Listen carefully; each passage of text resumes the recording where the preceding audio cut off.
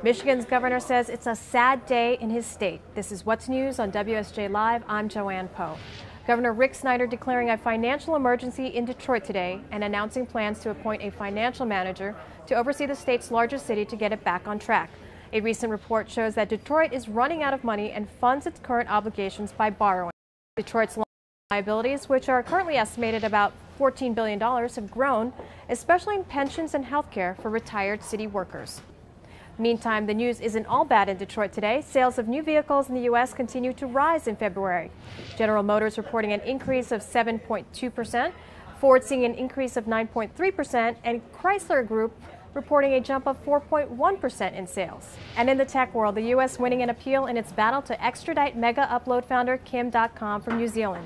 U.S. authorities will now only have to summarize its case against Mr.com instead of having to hand over evidence. Mr.com, who was arrested in Auckland in early 2012, vows to fight the extradition to the U.S. for trial on charges including copyright infringement. The FBI shut down Mega Upload, alleging the site was used to pirate content valued at about $500 million. We'll keep you posted on all the latest news developments throughout the day on What's News on WSJ Live.